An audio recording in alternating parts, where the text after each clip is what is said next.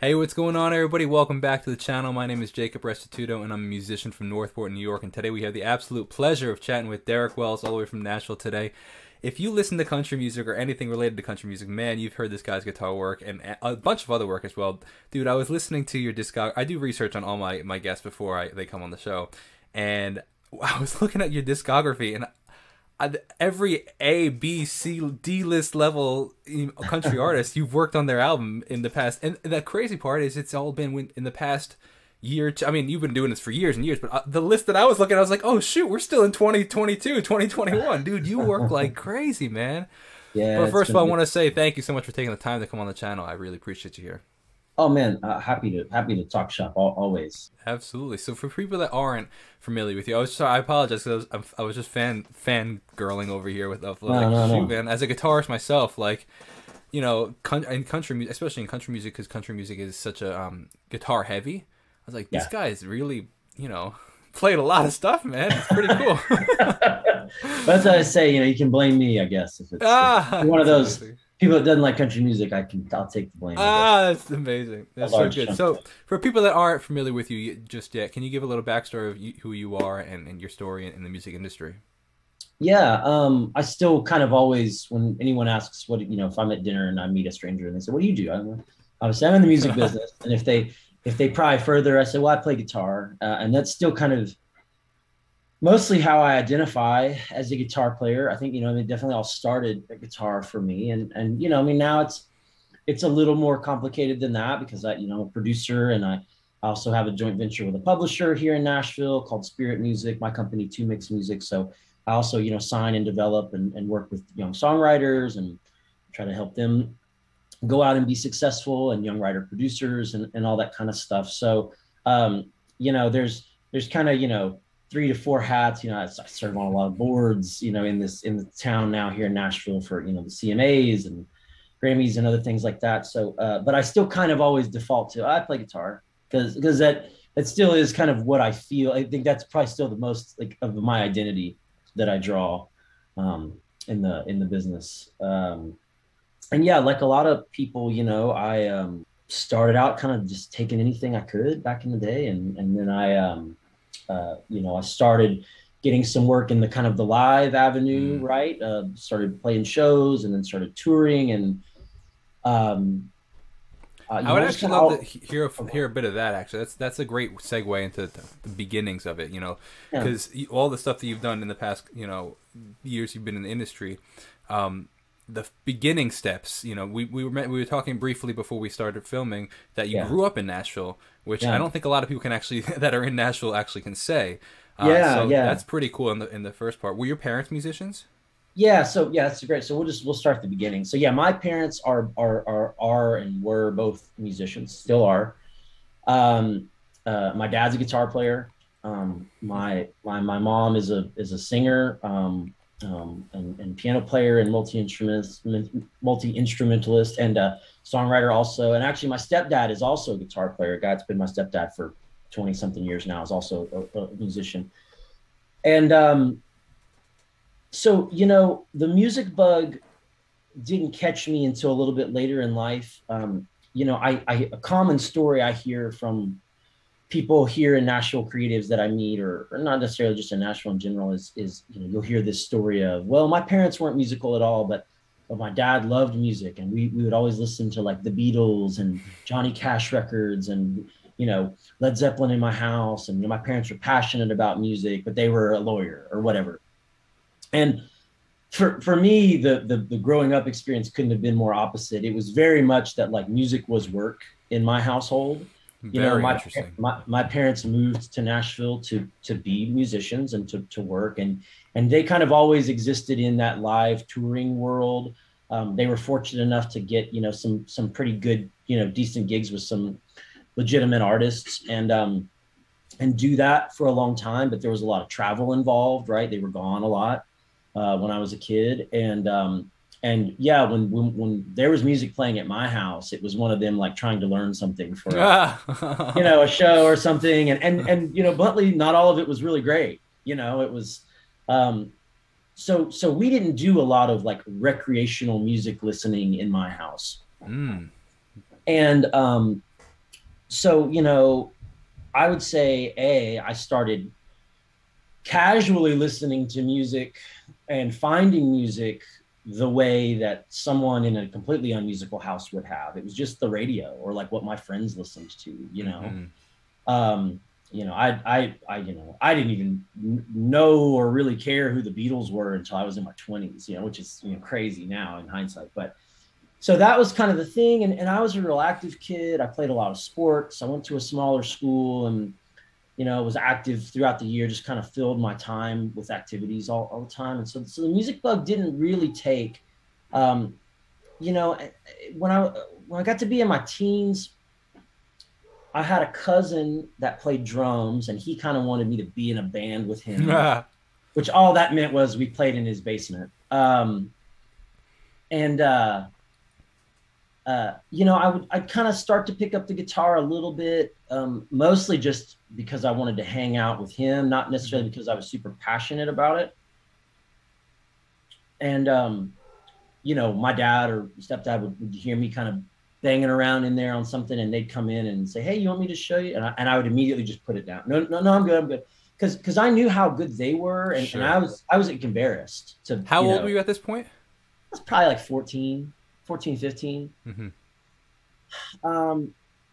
So, I kind of like, I'd held a guitar. I knew a couple chords, but, nothing serious. And then I went to college, right? And I was going to be a print journalism major. And I had this kind of typical freshman schedule where my classes were all like 8 a.m.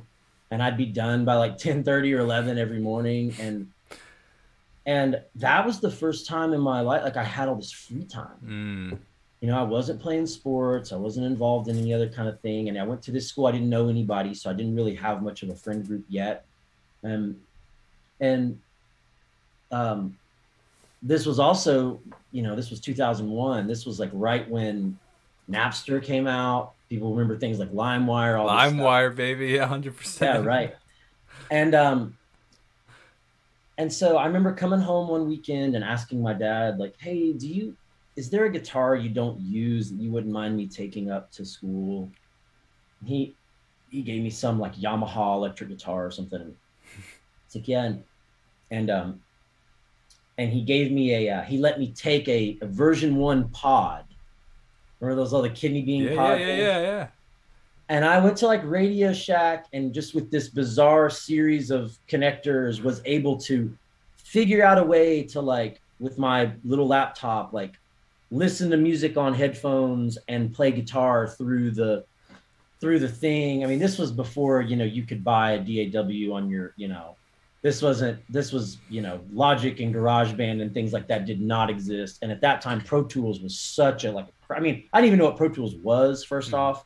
But even if I had, it would have been outside of my, scope financially to have something like that. And, but I was able to kind of do this thing. And that kind of season of my life is really where, like, the bug caught me. Is that, I would come back and I'd go do classes, and I'd come back and I'd sit there in my dorm with my headphones on and my little guitar and just kind of dinker around and, fumble my way through songs. But I really enjoyed doing it. And, fast forward about a year, I wasn't loving college. I wasn't thriving there at all. In fact, I was really struggling. And, so I'm going to come home and came home and spent a couple months at the house kind of figuring out what I was going to do with my life. And this kind of really simple idea came to me that was like, well,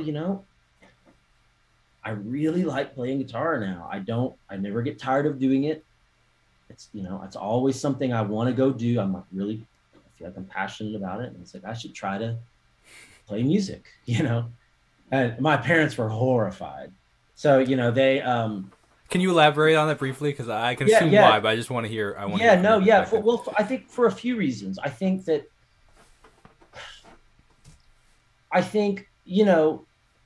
initially they had some very legitimate concerns about, like, well, Derek, you're getting a late start. Like, my dad started playing guitar when he was like 5. That was the exact point I was going to make when you were talking about that. I apologize to interrupt, but like, no. I find that super amazing in the fact that, like, I kind of had a similar story. I was, I started playing music when I was 15. I didn't listen. I was not a musical kid, like growing up. I had started playing when I was 15 for my church band because they needed a band. I was like, I'll learn the guitar, sure, and then I slowly started singing. Very very similar process, and I can and I find it so fascinating where I'm meeting people now there and they're like, I love music, I play these things, but I'm too afraid to take the leap because I didn't start when I was 6, Right. and I was like, well, neither did I. And to hear what you're up to, these like doing and stuff, and you started you really got serious in your 19, 20, like that's Yeah. remarkable actually, and that's actually really encouraging for a lot of people. Yeah, well, I always say, my joke is I always say, genetics helped me close the gap probably because I, obviously was born with some predisposition. I can see in hindsight now, but what I was gonna say was, that was and this ties in, I think those were some of their legitimate fears that they had, and they just know from their own perspective, they know how hard of a business it is. Exactly. But they knew Yeah. how competitive it was and how challenging it was. And these are, it's kind of again, the opposite of most people. A lot of people come from families and they don't know how the music business works. And their idea of a guitar player is like the guy that plays at the bars on the weekends. But my parents knew exactly what it was, and they were fearful. And I think the second that's such an interesting perspective. I think the second and the bigger fear that they had was this narrative and that they had in their minds that maybe, okay, Derek kind of struggled in college and he's kind of waffling a little bit, and maybe he thinks this music thing is just going to be easy and that he can do that because we do it, or that somehow we're going to help him, or that we'll be able to help him, which they knew, of course, wasn't the case. And it was actually, for me internally, it was actually the exact opposite. I knew how good they were. I had a very, very real understanding of where the bar was, and I knew I was not there yet. So me making the declaration of like, I think I want to try to do music didn't mean like, hey, I'm ready to go out and make money doing this and be a professional. It meant that like, I would like to start this journey of being in music and learning and getting better. Because, for people that move here to Nashville a lot, and I hear this story so often, is, they were all the best musician in whatever town they came from. They were the best singer or the best piano player or the drummer or whatever. And then they come here and they have to get their ass handed to them because the talent pool in a city like this, or if you're in Los Angeles or New York, probably the same. It's like, it's just so deep, right? The depth chart is so deep. It's that jump from, high school to college to the NFL kind of thing in sports. And so, a lot of people come here thinking they're way more ready and then have to take a step or two back and, gather themselves. And I walked into it knowing like, hey, I'm not ready. But I want to try to do it because I'm passionate about it now, So again, that first kind of, and I was about 18 at this time. It was like I spent 18 months waiting tables. My dad was gracious enough to let me live in his basement for rent free. I just kind of had a little car payment and like a cell phone bill.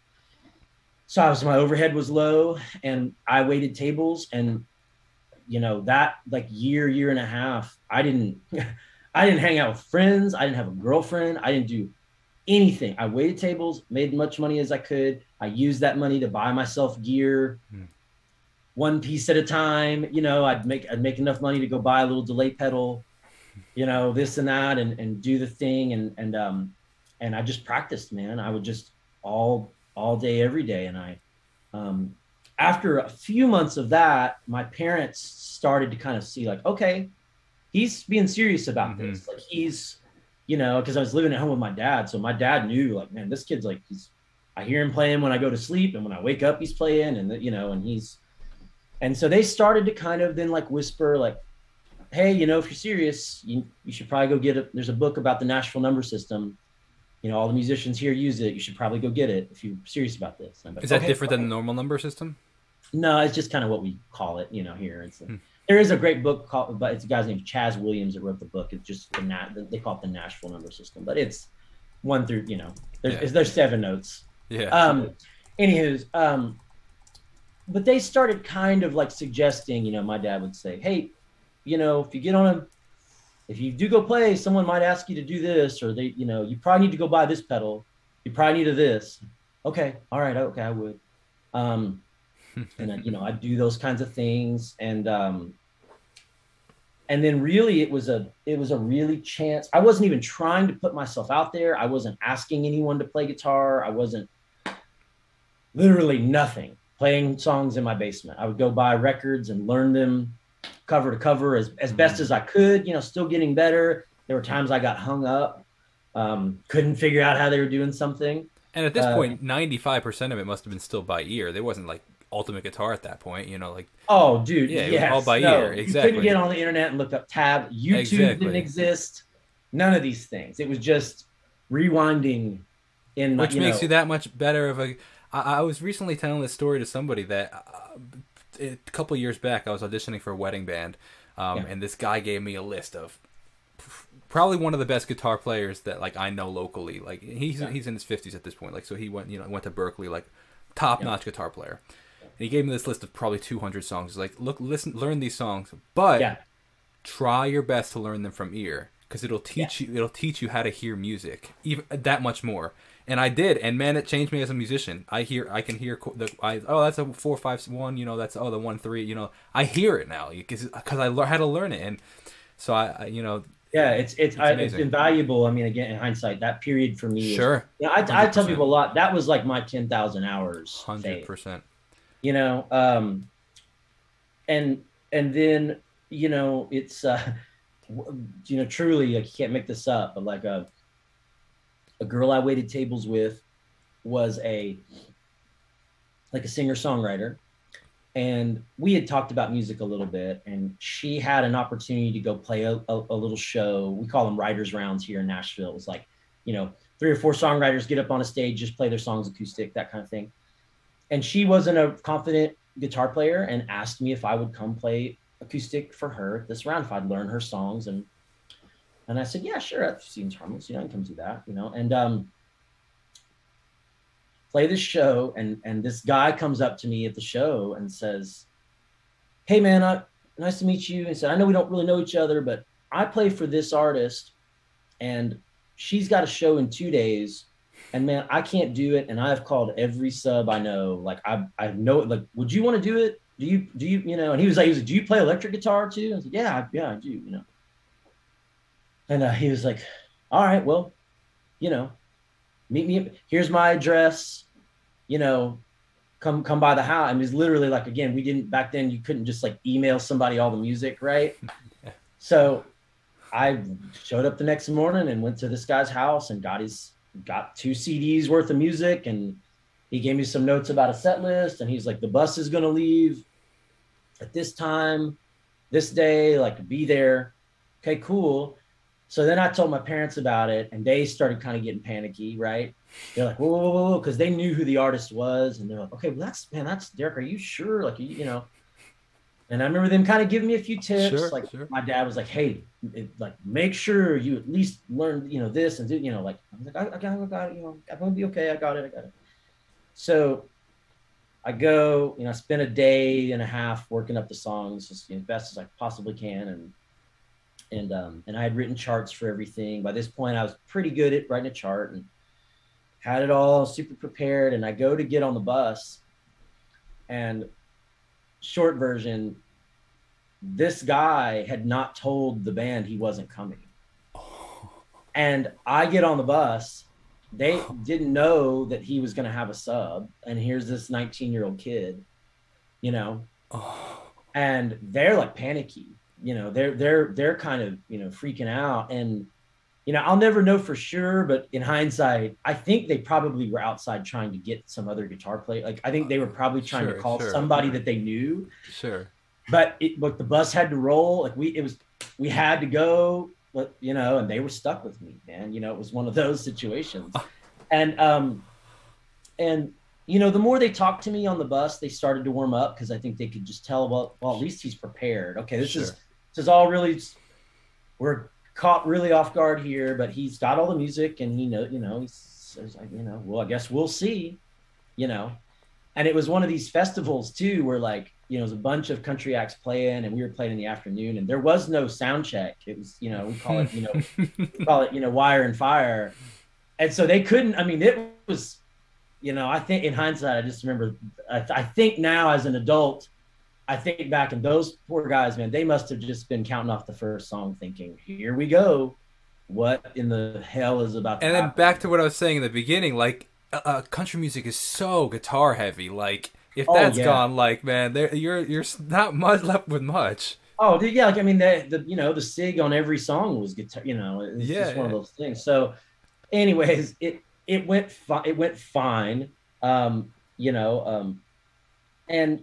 I think a combination of, they were just so relieved that it went well and so mad at that other guy that they were just kind of like, hey man, she's only got like 8 more shows the rest of the year. Do you want to just do them all? It's like, yeah, sure.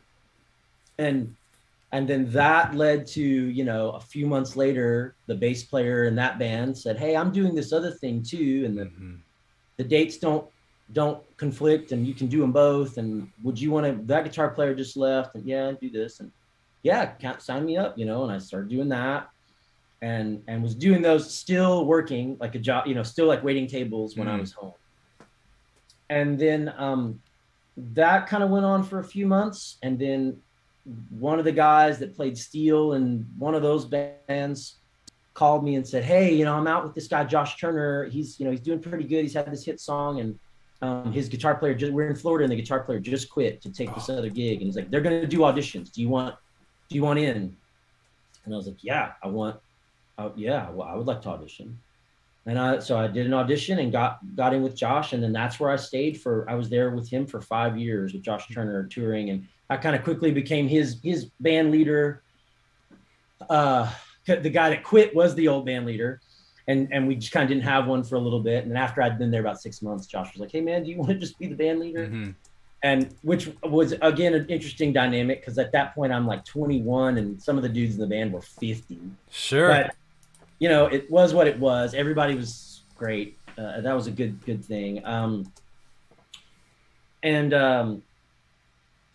Interesting point, even when I got that gig, like when I did the audition and I got asked to come out there, man, I still was like just barely good enough to have done that gig. Like I had gotten myself to the point where I could learn his records and learn the parts and recreate them, pretty good. I could learn the solos and all that kind of stuff. And, but my ear was always getting better, and there were probably a few notes I wasn't playing right, here or there, but everybody was cool and the vibe was good and I was doing it. And so even after I got the gig, I was still I would come home and still pull his records on and try to learn them. Cause as my hands were getting better and as my ears were getting better and I was getting more comfortable on the job, I started revisiting and kind of being like,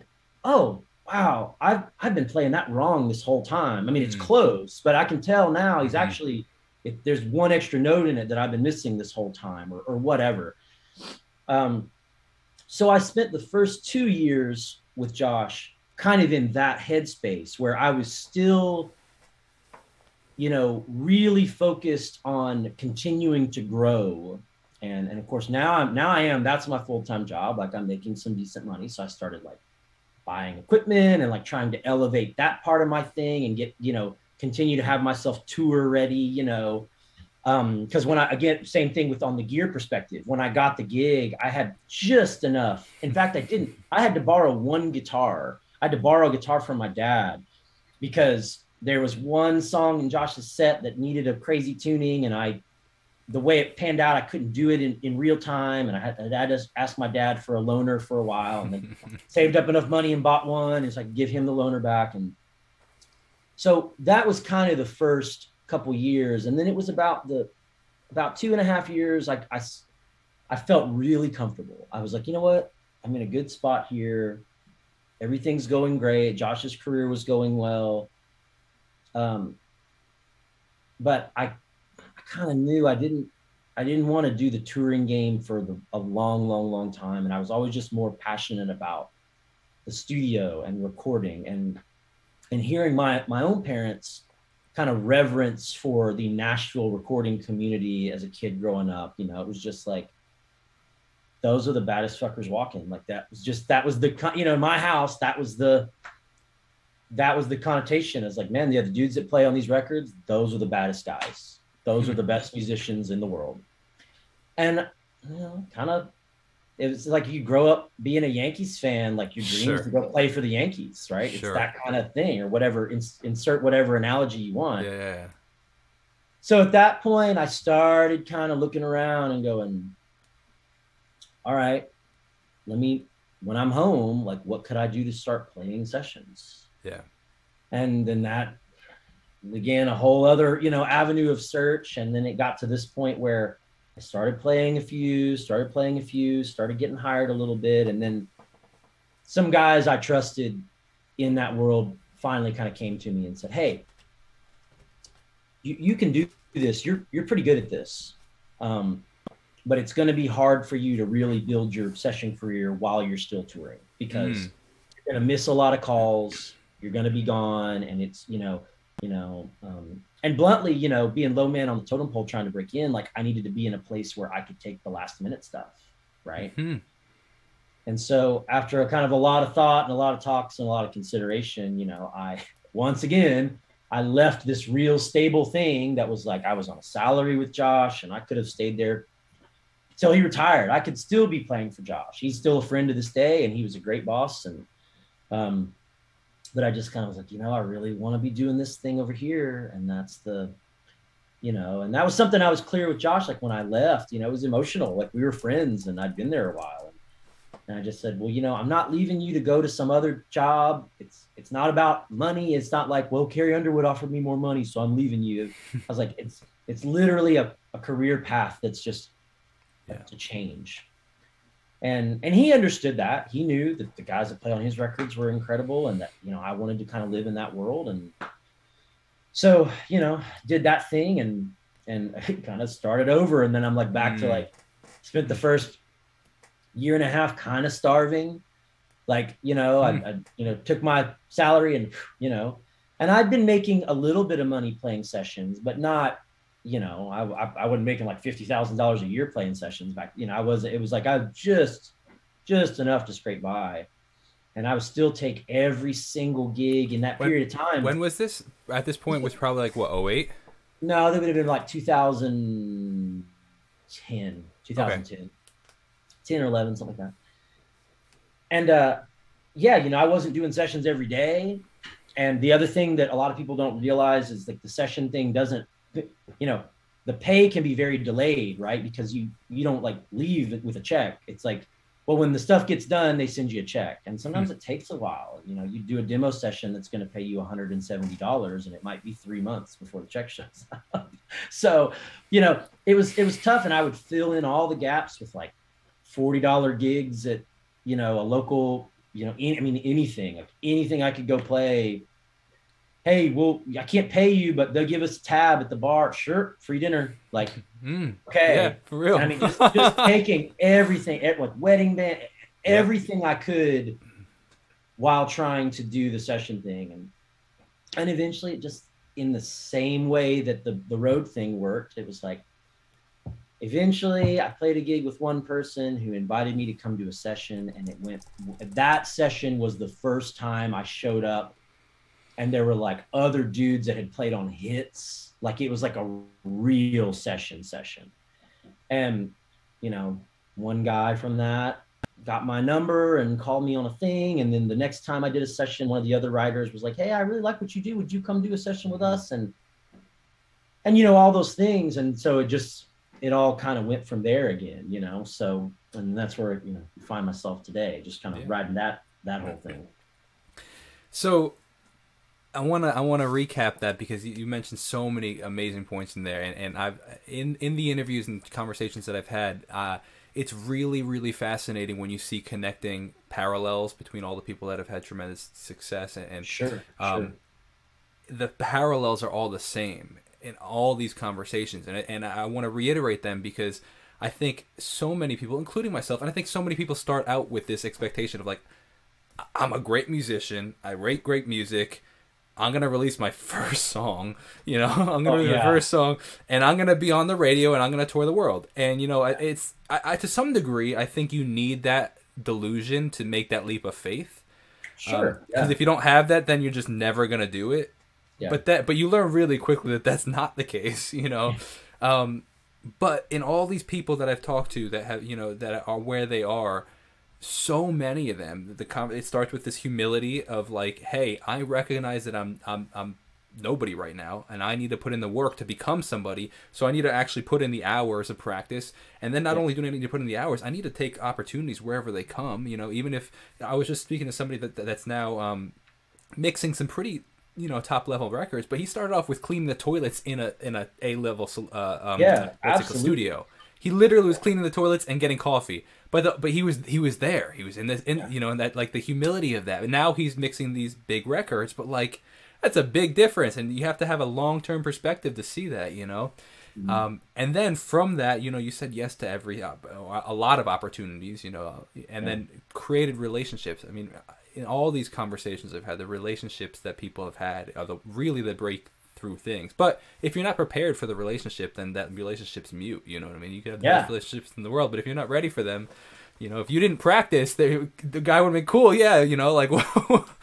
So I had a high school athletics coach that used to say that the definition of luck is when preparation meets opportunity.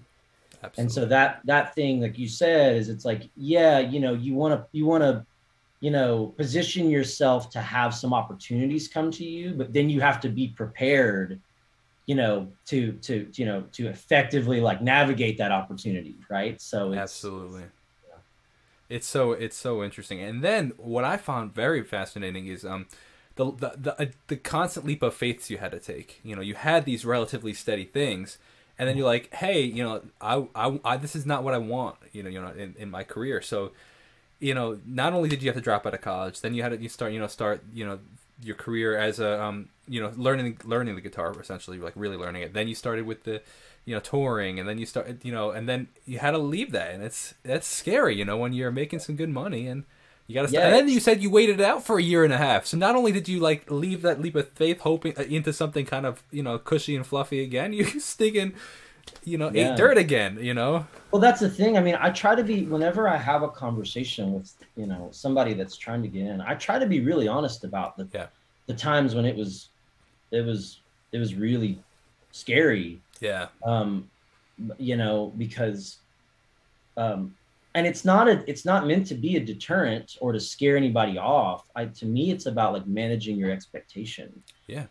And just understanding, because, to your point earlier about like the expectation and stuff, it's like, man, if you went out and had a run one day and you ended up running 2 miles and you felt really good after it, like you wouldn't just go run the Boston Marathon tomorrow. Like that's a big jump, right? Yeah. And so, a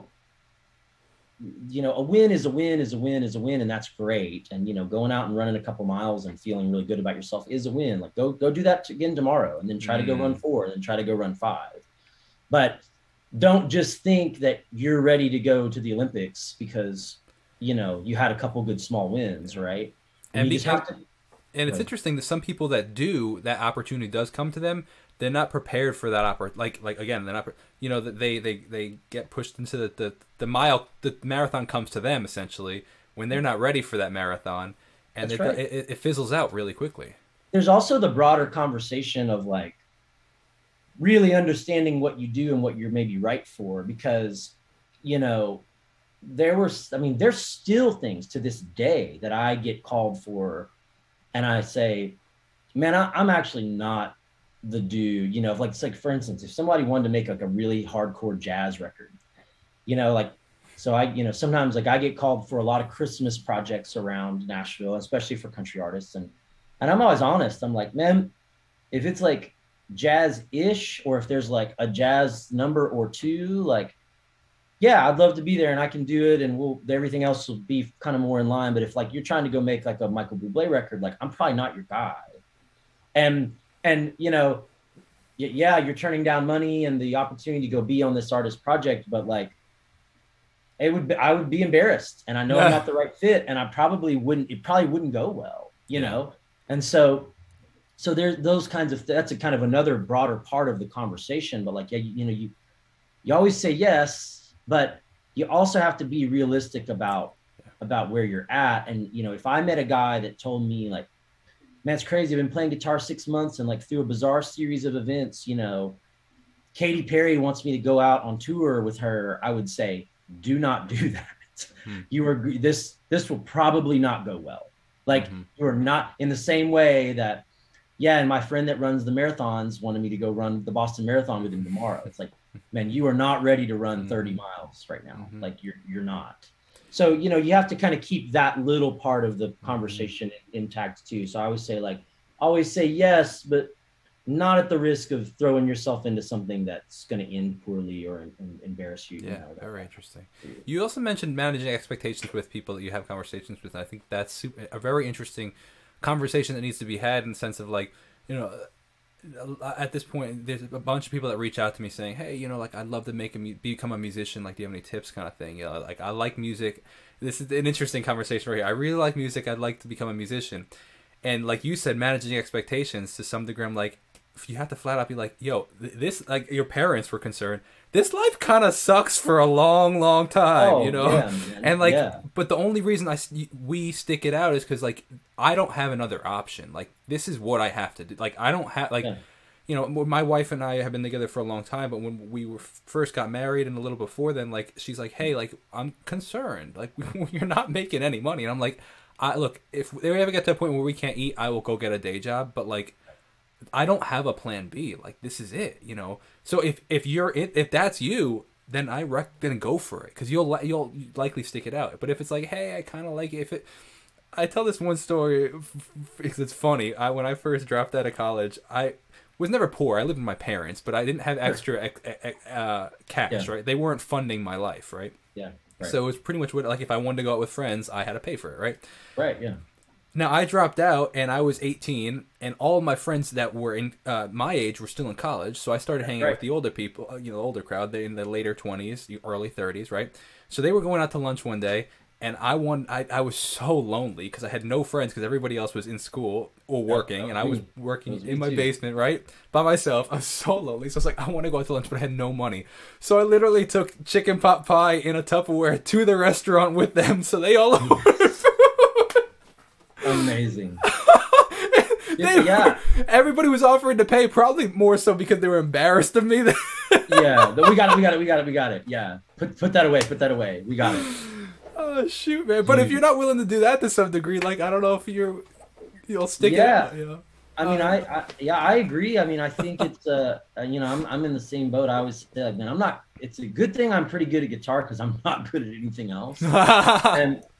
And certainly at this point, you know, I mean, I'm 20 years in. At this point, it's like there's no other option for me. Like, this is, you know, it's gonna look like my career is gonna look like what it looks like, but this is gonna be my career. But like I completely relate to the part you're talking about too, because I was in the exact same boat. Like, when I came out of college and said I was going to play guitar, it was like all my friends were in college. Sure. All my high school, you know, the kids I grew up with, like, they're in college. And I remember like going and having a couple hangs with like some of them, or like seeing some of their family. And then the parents being like, and where are you in school, Derek? I'm like, oh, I'm not. I'm here. I'm going to play guitar now. And you could just see on their face, they're like, 100%. Pray for that kid. You know, like oh, sure. Oh, what's your band called? I was like, no, I'm just going to be you know, I don't have a band. And they'd be like, oh, okay. And yeah, you could just feel, it's like they stamped failure on your head. Oh, man, I relate to that so unbelievably much. Yeah, you felt it, you know, that was the whole thing. Because it's just especially when you're trying to get it going, there's not a lot of like tangible wins that other people can see. Now, you know, being first person, you know, POV, like you're trying to start the music business, you can see some of the small wins, and you're reading the terrain, and you're the guy on, you know, running the miles going, mile 6 got easier today. Mile 8 got it. But if they're like, well, what races have you run? It's like, well, none. Like, oh, okay. But do you go to the Olympic? No. Well, I'm a runner. Oh, okay, sure. And so there's not a lot of big tangible wins for people when you're in that phase of your career to get on board and rally around. You know, it takes some sort of name associate, takes you saying, well, I work with blank that they know, or this song, oh, I know that song, or, you know, or sometimes it's financial, or sometimes it's like, yeah, I did this thing and it paid a lot of money and I got to, you know, or so but it's really hard, you know, at any age. If you're a kid starting out, if you're in your, you know, later in life starting out, that part of the career is so hard to have a bunch of people that can be supportive around you, because there's just not a lot of tangible victories where they can say, you know, it's harder for them to kind of earmark the progress that you're having. You're the only person that can kind of see it. That is so true, man. I relate to that tremendously, and even to some degree, I want to add on to that. Not only like it would have been monetarily, or, you know, name, like, I don't want to say name dropping, but somebody that they would know. Like, I think even to some degree, just time, is a big aspect of, like, oh, hey, you've been doing this for 10 years now. Yeah, you don't, maybe not a millionaire, but like you're able to pay your bills, feed your family. Like, oh, maybe it is a legitimate career. Like, they still don't think, you know, it's still not, you're not you know, at the top of the list, but you're not also in the gutter anymore. And they kind of just, oh, he's a musician, cool. I don't really know what he does. Yeah, well, but even if they maybe don't aren't impressed by it, they were at least able to get to a point where they accept it, right? And you know, by the way, too, you know, again, I want to kind of hammer this home, that like that experience that I had when I was leaving college and went to try to do music thing, the exact same thing happened when I quit my road gig and went to do sessions. I remember my grandmother, she cried when I told her I quit playing for this guy, Josh Turner, because she just couldn't believe it. Like, she was a fan, for one, and that she told everybody in the nursing home that, like, my grandson plays for Josh Turner, you know, and he's been on the Grand Ole Opry. And she just couldn't understand it. Like, why do you not like working for? Well, I'm going to go try to do this. And she's like, okay, all right, you know. And that's amazing. And I also remember a period, you know, I've told this story a lot. I remember I was really committed to doing this studio thing, right? Really committed. And during this period of time, after I had quit my full-time road gig, you know, I had a handful of other artists, like really established artists, some bigger than Josh, that called me and said, hey, we heard you're not with Josh anymore. Are you looking? Because we're looking to make a change, or, you know, and I would turn them down, because I just was like, no, I want to go, I want to do this thing. I'm trying to stay focused here. And I, you know, I would kind of tell my parents, they're like, yeah, I turned down such and such the other day. And they'd be like, oh, wow, really? Okay. So I remember this one day, and I was so broke, and I was about to be like 2 months late on my mortgage. Like, I bought this little house and I lived with Josh, and I was about to, it was like those, like, in 3 days, if you have not caught up on your mortgage, we will start the process of foreclosure. And I called my mom, and I was like, is there any way you could loan me enough just to get, like, you know, and I'll figure out a way to pay you back. My mom, you know, really sweetly was like, well, we can do that, but I want to come, like, let me come and let's have lunch, and I want to talk to you about it. And, you know, the crux of that conversation was, she was like, well, you know, Derek, I mean, maybe it's just not, like, you know, your dad and I never played sessions really, and, like, you know, maybe it's just not in a thing. And I mean, maybe you should consider taking one of these, you know, jobs. You know, there was one guy in particular that had called me an artist, and it was going to be like a 6-figure, you know, a year gig.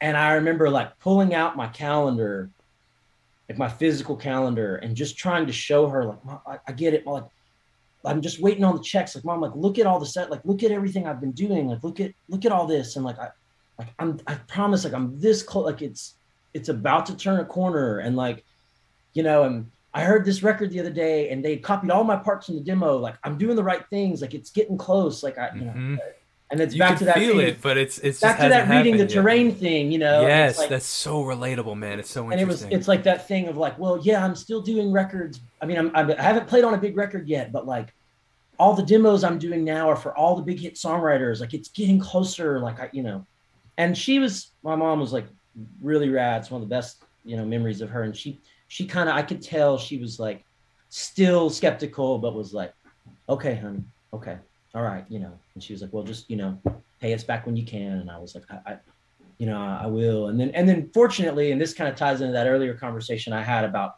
how the money comes in for sessions. It wasn't too long after that period that suddenly the checks kind of started to come in, and it wasn't the stuff I'd done that week. It was the stuff I'd done 3-4 months ago.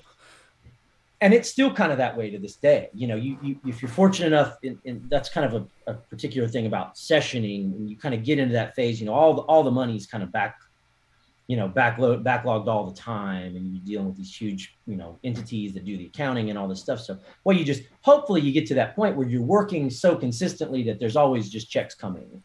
And so, like I said, it's not what you made that week. It's what it's what you did 3 months ago, 4 months ago, 6 months ago, 8 months ago. And luckily, shortly after that, I kind of started getting to a little bit of a point where it was bouncing out. Mm-hmm. I was able to pay her back, and was like, thank you. I'm good now. We're starting to, it's all going to be, as long as I don't break my hands, we'll be good. Do you have hand insurance? Yeah, I actually do. Yeah. I believe it. That's serious about that. Yeah. No, I absolutely do.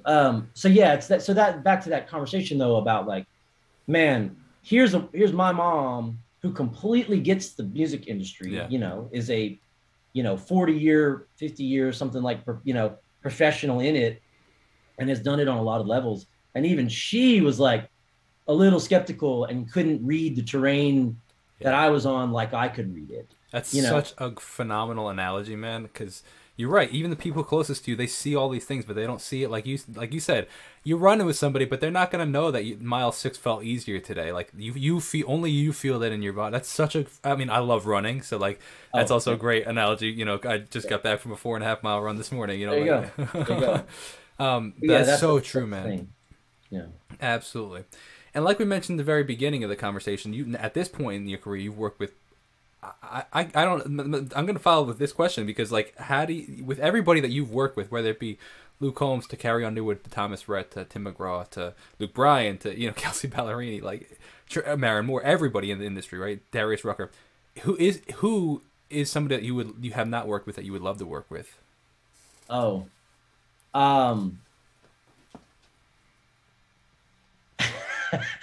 so interestingly enough, my answer forever has always been Paul McCartney. Paul McCartney. But in a nutshell, that's kind of happening at the moment right now on an interesting project that I can't really talk about. But yeah, sure. I'm getting that. I'm going to be able to check that box, which is going to blow my mind. Man, come on! Congratulations. So yeah, I don't know. After that, I don't know what to. That's it's like you take your kid in the toy store and then pick out anything you want, and they pick the thing, and then you immediately what else do you want? They're just going to stare at you, and that's I'm definitely kind of still in this. I've wanted to work with Paul McCartney for the entirety of my musical life, and I'm actually kind of going to get that chance here on something. So, how often in these sessions are you in with the artist, or are you there just while the artist is not there? How does that work? Yeah, man, it's really case to case. There really is no answer, because, certainly a long time ago, as people became able to record themselves in their own studios or their own homes, and as that became more sophisticated, that was part of a thing. And then certainly COVID rammed that thing home for a lot of folks. A lot of stuff became remote at that point in time. But Nashville's amazing because we're still kind of one of the anchors of we still all get in a room with a band and track, the bulk of this stuff. Right. And so, yeah, it's artist to artist. There are some artists that are super, super involved and have a lot of opinions on a lot of stuff and want to be there to steer the ship and bluntly just like the hang and love the studio environment. And then there are some people that I think are, think of themselves a little bit more as entertainers and they're passionate about music, but the music is definitely a vessel to get them to to where they are. Wow, that's very And interesting. which is also fine. And I think there's also people too that some of these producer artist relationships can get to a level where there's just so much trust. It's like, we've had situations where we're trying to just get scheduling and like we're trying to meet deadlines and the artist is on tour and they'll be like, you know what, I really like the demo, like Derek, I trust you, just like get Yeah. take some stuff from this and do this and go after it and send me what you got and we can figure it out. And you do that and you hope that it's like, oh man, yeah, it's great, I love this. Okay, well, when I sing, I'll have some more notes and we'll do that kind of stuff. So, and then there's people that are there, nose to tail, as I call it, like that, are just there for every note and want to be involved and just love the process and have a lot of ideas and I think all of that is fair. 100%. So One of my favorite questions to ask is your perspective, is people's perspective on this. So you've worked with a lot of, like I mentioned, a lot of like top songs and stuff, and even from top artists, but then also songs that didn't end up going anywhere from top artists. So I'm curious, in your perspective, what makes quote unquote the hit song? What makes the song that from the same artist? Of course, the age-old question. If we knew the answer, we'd all be.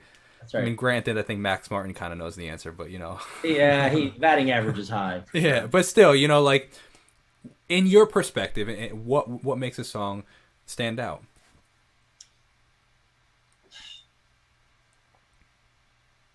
Man, I think. Man, I have a big answer. I'm ready for it. Let's see what we got. So let me attack the business side of my answer, and then I'll attack the art side of my answer. The business side of my answer is that once a song goes out into the universe, and whether you have a major label or whether you're a person in your house that's going to put it on YouTube or whatever, once it goes out there into the universe to be consumed, right?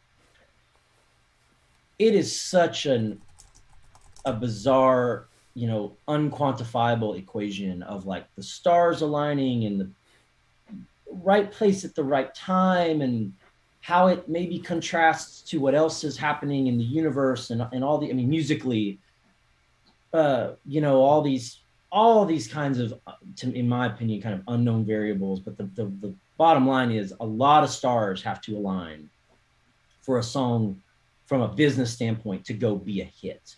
Now, I could also ask you, well, what is your definition of a hit? Because I can give you examples of, there's an artist named Maren Morris that I've worked on her records for a long time. And, the first release she ever had was a song called My Church. And it's still one of her biggest songs. It from a sales perspective, she still plays it at the end of her shows every night. It's one of the, it has undeniably, resonated with the people. On the charts, that song died at number 14. It was not a number one hit, right? In terrestrial radio, So there's cases like that where, I'm like, well, are we basing on if it was successful, like based on, its reaction, based on awards it might have won, critical response? I mean, she won a Grammy for My Church. Yeah. And it died at 14. So that's very interesting. All these different levels of success, where are you looking? That's very interesting. So that's first and foremost is, well, like, what are we going to call a hit song? And there's obvious, like, you can say, Uptown Funk was a huge hit song, right? Like undeniably at every measurable metric. But for the rest of the mortal songs, there's varying ways to gauge what you think was a hit or what was I would even say what was a successful release for you, right? Because while that song may not have been a number one on charts, it undeniably catapulted Maren's career and was a successful release. That's my business answer. On the art answer, what makes a hit song is I'm back to this idea of like, there's a producer mentor of mine, guy here in town that that has worked on a lot of big, huge records. And his joke line is production is overrated, because he says the vast majority of music fans are going to just say, do I like the song? Do I like the singer? That's kind of it, right? And so what I glean from that is that what you're really looking for is a listener to feel a sort of authenticity from what's being presented to them. Mm-hmm. And, you know, I could say examples of, like, I loved that, you know, the Bruno Mars 24 Karat album thing, right? And, you know, it's super throwback, and, you know, like, you listen to it, and if you were a kid that was around in the 90s, like, you're like, oh my God, this is all that stuff. And I think part of the reason that album was so successful and had those hits was because it was authentic to Bruno and the guys making that record. And he chose collaborators that, like, loved that music and were from that era and got that. And it's, like, actually in their DNA. They weren't, like, doing it as some sort of, like, magic trick or something, or, like, chasing some sound, right? They also weren't chasing something that was happening. They're like, we're going to make this record that's this shit that we love, right? Yeah. And I think whether you're talking about, you know, Chris Stapleton playing a song with an acoustic guitar and very, you know, minimal production, or you're talking about, you know, the slickest, most, like, super produced, you know, even we talk about something like Max Martin, like, even if some of those songs aren't necessarily the most, like, lyrically compelling, right? You believe that, like, the people were having fun making that record, and that, like, sonically, like, he's grabbing all the right gears because he's the guy, and, like, you went to the source, right? It's all those sorts of kinds of things. And so, and I think that's a reason that there are genres of music, because I think that you can be compelled and feel authenticity in the song Back in Black, as you can, you know, a Lady Gaga track, as you can, you know, I mean, that's another one. What a great example, right? You completely believe the, you know, the kind of, like, monster era of Lady Gaga, and you completely believe when she does the duets with Tony Bennett, and you completely believe when she does the soundtrack for Star Is Born, right? And the production's all over the place, and it's all these kinds of things. But she has found a way, both within her own voice and within who she chooses to collaborate, to make songs that she can be authentic, you know, and that's, again, testament to her. She has all those gears. She's a Berkeley kid. She legitimately loved jazz music. She's a legitimate singer. She legitimately loves pop and pop production, and, you know, so it's like, again, big credit to her. But I think, if we get back to the kind of the artistic part of, like, well, what's going to be a successful release for you, or what's going to be a song that people resonate with, or that we could say moves the needle, I think at the end of the day, the average listener is going to be compelled by something that they feel like is authentic, and that's not chasing, and that's not pandering, and that they feel like was done with intention, you know. And look, there's always going to be an exception. Sure. Like, we will have the Macarenas and the Who Let the Dogs Out, you know, but those are exceptions to the rule. And so if you're looking to kind of bat the average, I think you chase authenticity, you know, because that's the part that I feel like is relatively recreatable. Those kind of cultural moments those things that just happen, you can't do anything about that. That's just like, man, why did this happen? Who knows? Yeah. But it happened. You know, this, man, so interesting, man. Last thing I'll use, there's a guy in town.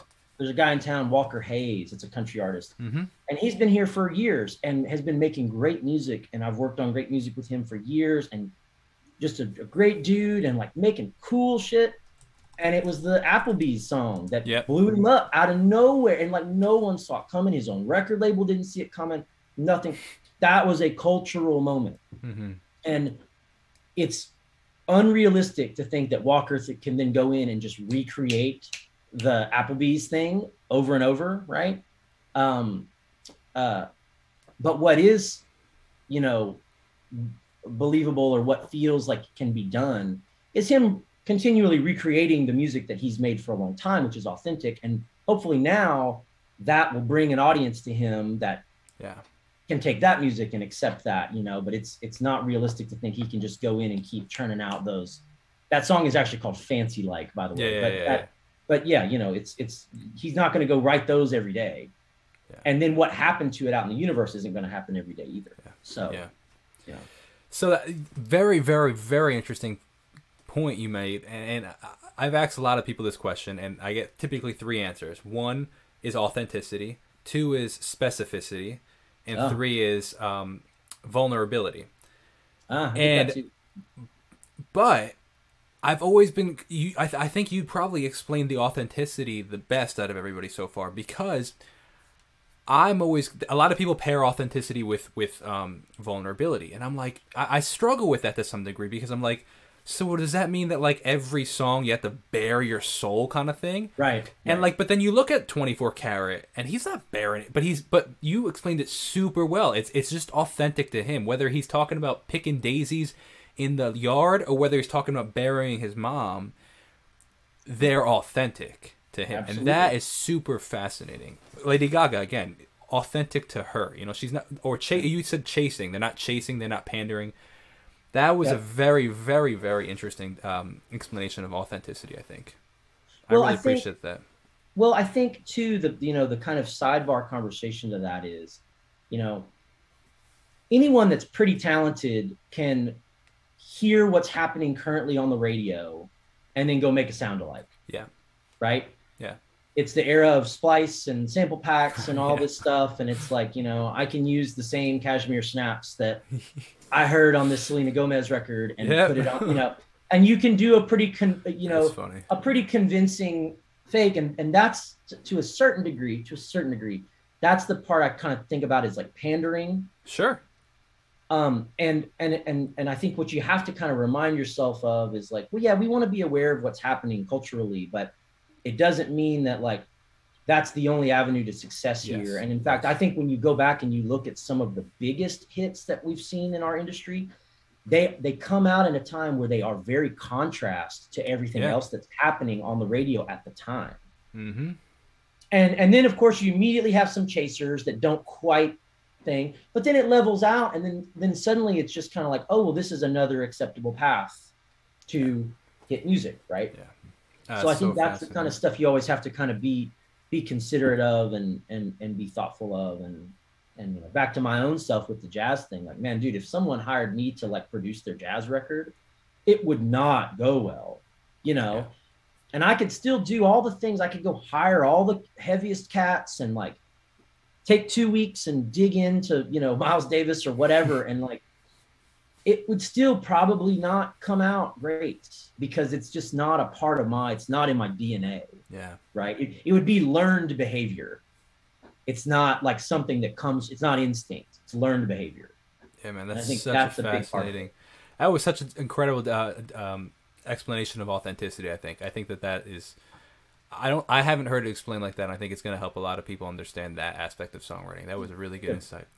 I really appreciate your time, man. And one of the last questions I have for you, my favorite questions that I always like ending every conversation with is, what is one thing that you currently know now in your career that you wish you knew when you first started?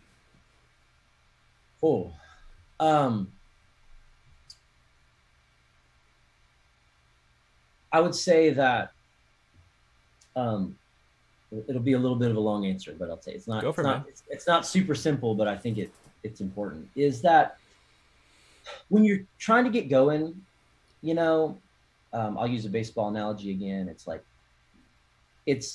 you want to go out there and you want to show everybody what you can do. Right. And so like every time you kind of get an opportunity at bat, you know, your instinct is to try to swing for the fences. Right. And you want to hit homers and you want to show everybody, look, I can hit home runs. But the reality is sometimes you show up to work or to create or whatever we're going to call it, and your pitch just doesn't come that day. Mm-hmm. And that's okay. So like, it's like, to me, I have been successful in my career by slowly coming to the realization that, like, man, I'm better off to not swing for the fences on pitches that aren't mine and end up striking out. And instead, like, if I can just get on base a couple times and earn my place in the lineup the next time, eventually my pitch will come. And a direct example of that is sometimes as a guitar player, you get booked on a record or a session that's not necessarily guitar forward. Maybe you get booked on a bunch of songs where there's no guitar solos, or maybe it's singer-songwriter music that's way more about restraint, or maybe it's pop music where the guitars are really just kind of like added percussion or finding your role. But the point is like, what am I going to do? Try to shoehorn some, solo into this just to try to prove to everybody I can play a great solo and it doesn't really fit and haul up the works, or I can just be cool and do what's appropriate. And they're probably going to call me back. And you know what? Two things are going to happen. Either they're going to call me back and I am going to get a fastball sometime, or maybe I'll never get a fastball, but they'll still call me back for 10 years because I'm doing the right thing and getting on base. Yeah, 100%. Right? So I would say that, like, something I wish I had figured out way sooner was that idea of like, hey man, just like live to fight another day. Go in there and service the song or the environment or that moment. And yeah, if you didn't get a chance to show that you can hit a home run that day, that you're a power swinger, like, it's fine. Like, you got on base and everybody had a good time, and you will get another opportunity. Yeah, like, that's a big thing. I wish I knew Absolutely. Early. I want to piggyback on that really quickly because I think you said a really interesting point. You said live to fight another day or live to see another day. And I think that that's a really interesting point, and it kind of piggybacks on everything you've said in this conversation, where something I'm noticing in myself lately, and I think a lot of musicians will be able to relate to this, is the fact that, like, I think we see where we want to be 10 steps ahead, and we're like, wow, it's so far away. So to some degree, it's almost like paralyzing to even get there. To some degree, like, you're like, how do I this is where I am now. I want to be there. I don't really know how to get there. So it's just like, I don't know what to do. And you almost end up doing nothing to some degree. Where, like you said, you just take the next right opportunity, just one opportunity. And that one opportunity might be 10 of those opportunities might be helping. Every opportunity is helping you get there, and it's one living to see another day, living to see another day, living to see another day. And absolutely. And by some point, you will likely get to that place. But, like, when we look too far ahead, it can become really paralyzing. Yeah, because the reality is, if you're, I feel like we're kind of like-minded in this. Like, when you want to be somewhere, when you want to climb a mountain, it's like the kind of progress that people like us want to see will not happen over days and weeks. It happens over months and years. Yeah. So, if you are passionate and you're driven about something, yeah, you want to start songwriting and have a hit song in 6 months. Ain't gonna happen, So I understand why you want it. I wanted it that way too. You fight and you claw for it, but we circle all the way back to managing expectations, right? 100%, man. And for me, what the reality of my career has been, it was absolutely not ever, man, it was crazy. I just woke up one day and I was like, I went in, or I played this one session, and then the next day everybody in town started hiring me. It was, man, I set out to do this, and specifically on the session part, it's like 11 years ago, I wanted to be a session player, and somewhere along the lines, shit, it happened. Yeah. Here I am. Like, that's, I've got awards back here, and, wow, it kind of happened. I don't even really know when it happened, but at some point I looked up and here we are. And that's going to be most people's path. Yeah. So if you can approach it that way, I think you're better off on the front end.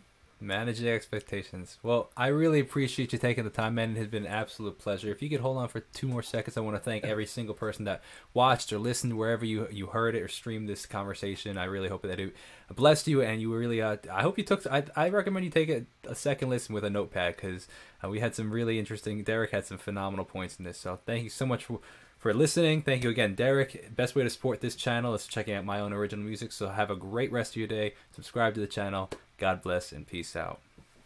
Cheers.